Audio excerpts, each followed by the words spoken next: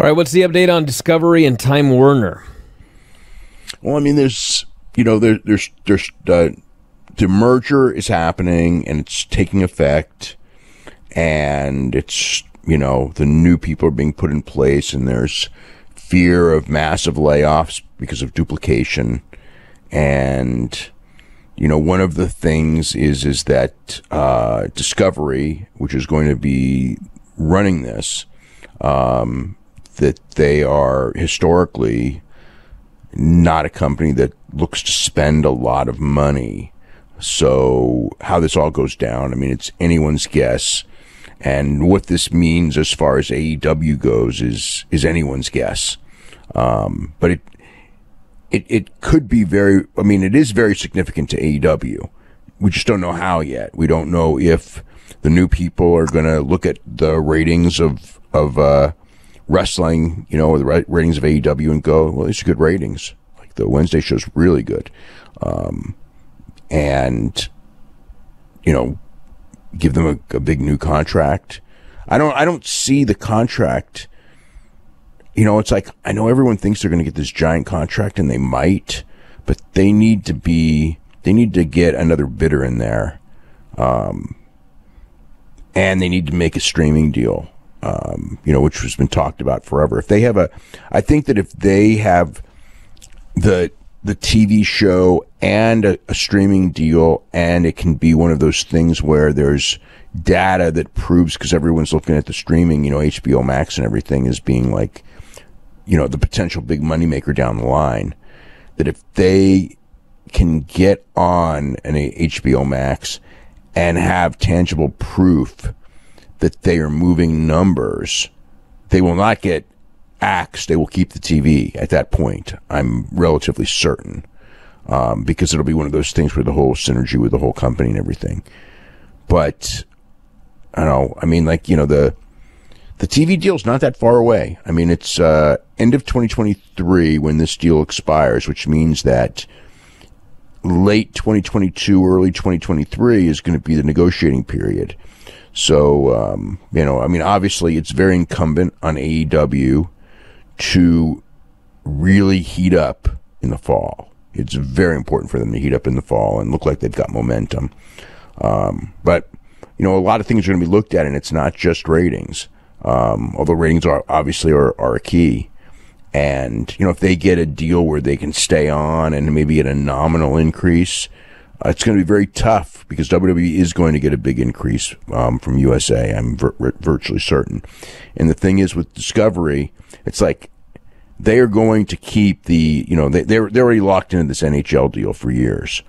And they're going to do everything in their power to keep that NBA deal, because the NBA deal is, and baseball and everything. The big sports are going to get their money. And if there is less money in television, they want to make cuts, and the big sports are going to get their money. The middle sports, and AEW would be considered middle sport, they're the ones that may suffer in this, despite ratings.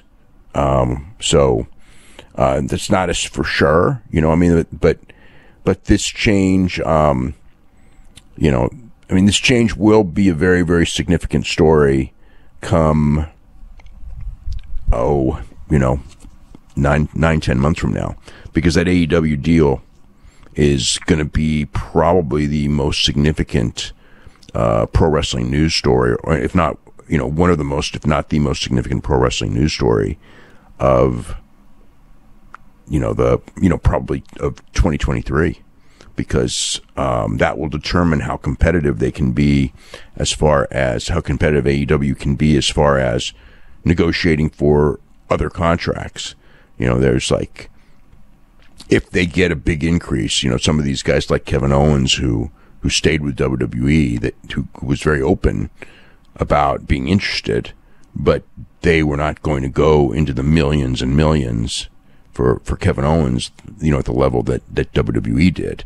And, there's a lot of guys who have, considered, and not, AEW has not spent big. I mean, they spent big on Adam Cole, and Bryan Danielson was a big deal, obviously, to them. And So some of the other deals, obviously, when they start coming due, the Omega is next year. Moxley, I think, is coming due. Some of those deals, that are going to be very expensive. I don't know that Moxley would ever go back to WWE. I mean, based on what he has said, I think that one's unlikely. But a lot of these guys, Maxwell Jacob Friedman, obviously the one who's talked about the most, and everyone brought up the name. I mean, when it comes to that, if they get $100 million or $100 million TV deal, I would suspect that there's a real good chance that Max Friedman gets a great deal from AEW and doesn't go. If they get a $45 million deal, that could make a very big difference when it comes to how much they would be willing to spend to keep him versus how much he would get offered elsewhere.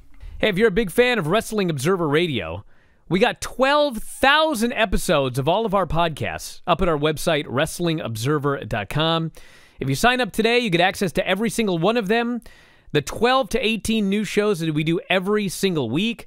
You can podcast them, listen to them on the road, at work, working out, in the shower, wherever you listen to your podcasts. And also full access to the Wrestling Observer newsletter and archives. So if you love what you hear, head to WrestlingObserver.com. 12,000 audio shows at your fingertips.